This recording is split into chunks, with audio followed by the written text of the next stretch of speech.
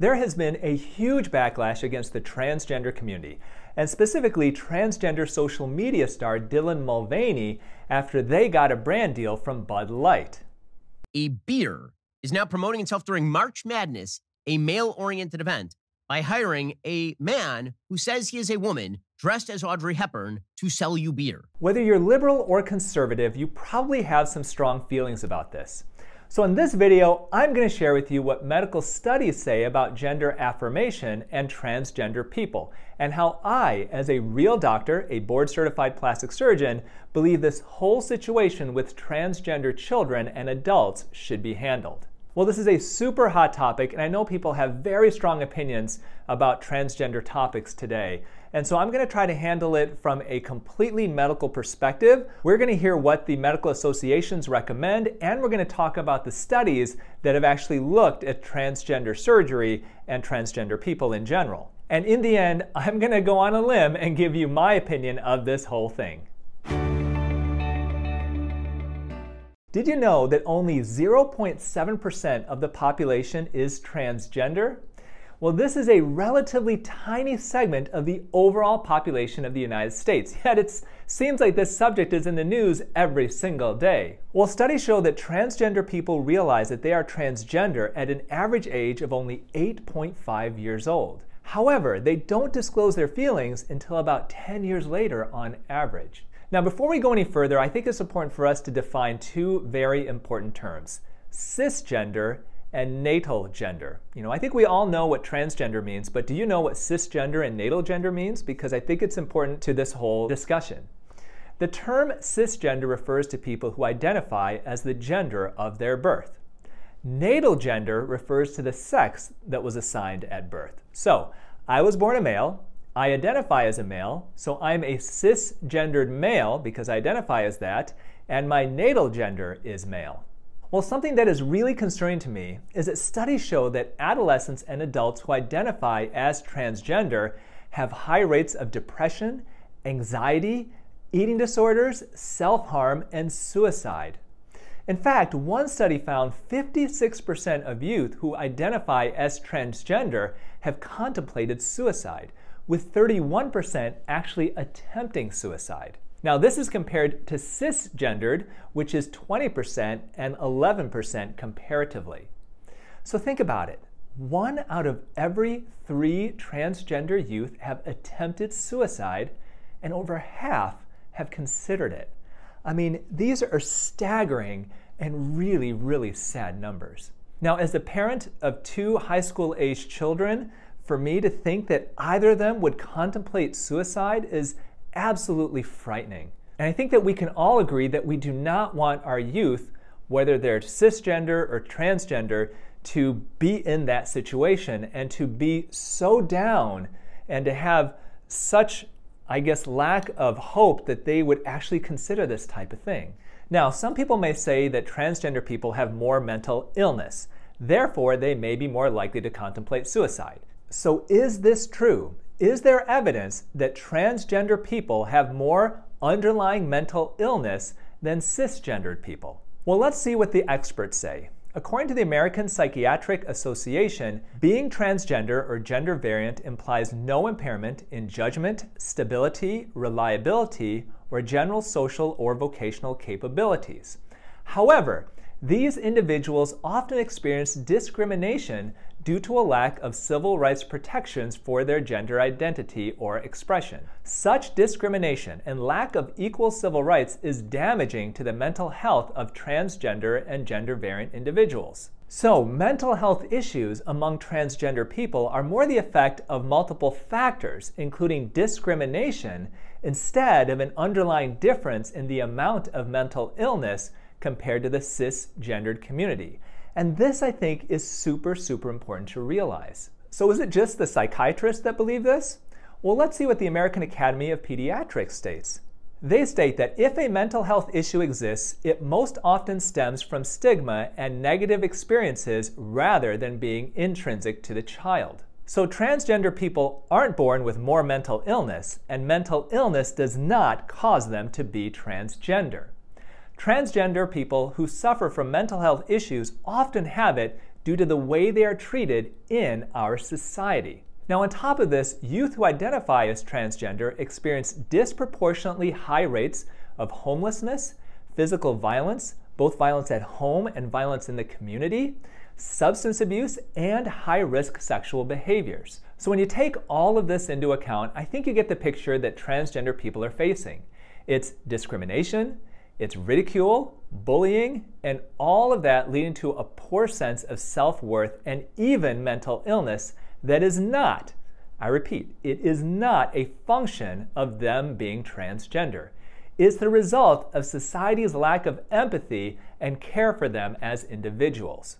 And studies show that this starts at home. In fact, one study looked at 433 transgender adolescents in Ontario, and they found that the suicide attempt rate was 4% when having supportive parents, and as high as 60% when parents weren't supportive.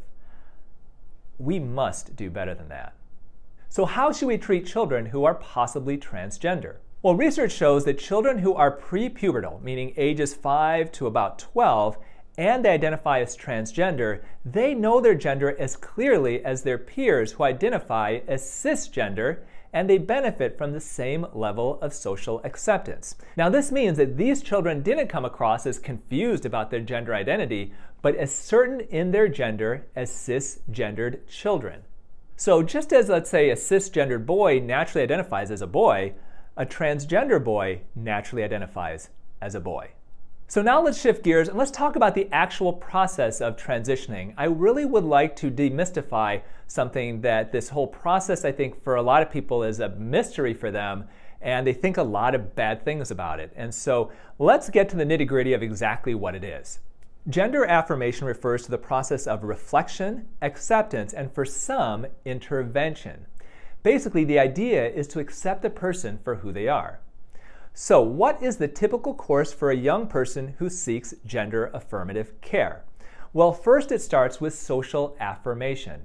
Now, this includes adopting gender affirming hairstyles and clothing. They also start using gender affirming name and accurate pronouns. And they begin using non-binary restrooms or gender identifying restrooms. So the first part of this really is just lifestyle based. Now the next step is puberty blockers, and I know that this is a bit of a controversial subject. So let's explain what this is. Gonadotropin releasing hormones have been used since the 1980s to prevent puberty in children who have central precocious puberty. Basically, by giving these hormones, you can slow down that pubertal process and prevent it from happening. Now, they can be used in adolescence until the age of 16 to give the child and the parents and the healthcare professionals time to explore their gender identity, to develop coping skills, and to give mental health support and really overall support the family and, of course, define the goals of their treatment. Now, if these puberty blockers are halted, then they progress naturally into puberty. Well, studies show that providing puberty blockers to adolescents who identify as transgender generally leads to improved psychological functioning in the young adulthood. And really the goal is to prevent their natal gender physical pubertal changes from happening. So if somebody is a transgender girl and they're starting to go through puberty, we don't want, let's say, the Adam's apple to enlarge. We don't want the facial changes to occur to make this transgender girl to develop more as a boy or a man. And this is because these can necessitate surgery to reverse, and obviously as a surgeon we know we don't want to perform surgery that we don't have to. Now the next step is cross-sex hormone therapy, and this starts in early adolescence. So testosterone is given for female to male transgender patients, and estrogen plus androgen inhibitors are given for male to female transgender patients. And these medications give the transgender person the physical characteristics of their true gender identity.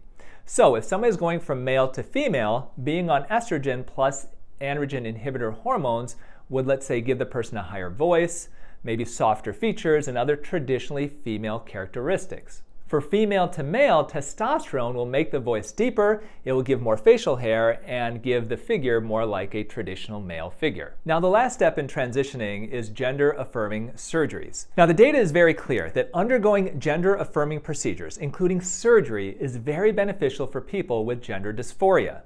Now, there was a survey of over 22,000 transgender people, and they found that gender-affirming surgeries were associated with a 42% reduction in psychological distress and a 44% reduction in suicidal ideation when compared with transgender and gender-diverse people who had not had gender-affirming surgery, but they wanted it. But not all transgender people get surgery. In fact, the opposite is actually true. Approximately 1 in 4 transgender people undergo surgery, so 3 in 4 do not undergo surgery. So what are the types of procedures that are performed?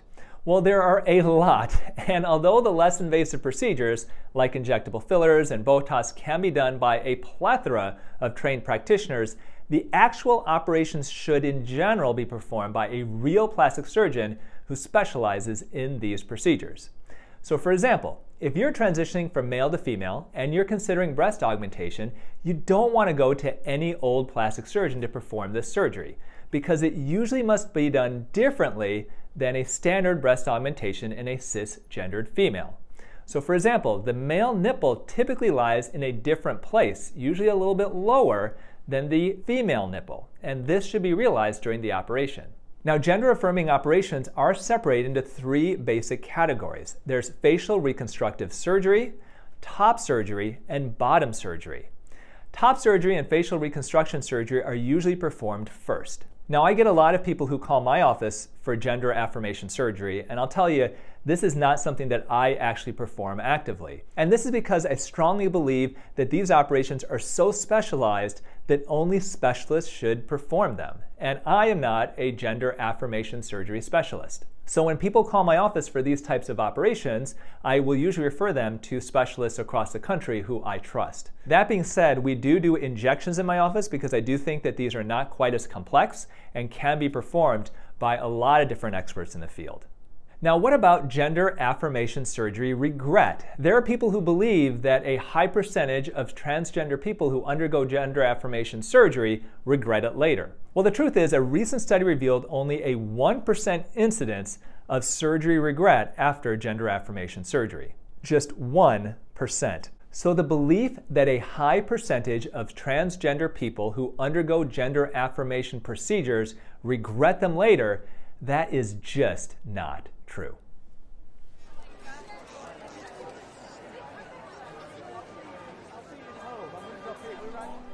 So what do I believe about gender-affirming care and specifically Dylan Mulvaney? Well, life is not easy for people who are LGBTQ. For hundreds of years, they've been discriminated against, they've been bullied, harassed, ridiculed, and pushed to believe that something is inherently wrong with them. This type of bullying and hateful behavior is so incredibly harmful, and it results in high rates of suicide, depression, and overall unhappiness. What are we doing? Well, whenever possible, we should first and foremost love each other, no matter the color of our skin, our socioeconomic status, or the gender we believe we really are. Now, if you find Dylan Mulvaney weird or annoying or an opportunist, then just don't follow her. Don't let her transition affect you then, and please focus on being nice to our fellow human beings. Now, I know I'm probably going to lose a lot of followers for saying that, but that's okay. Life is short, my friends. Let's not spend it being mean to each other, but instead practice kindness and empathy. Now, you know, I recently reacted to a video of a young transgender man undergoing top surgery, and I think his story is very eye-opening. In the video, you follow him through his process and see his final results. Please check it out right up here where I react to it. And remember, eat real food, use clean skincare, and auto-rejuvenate before you operate.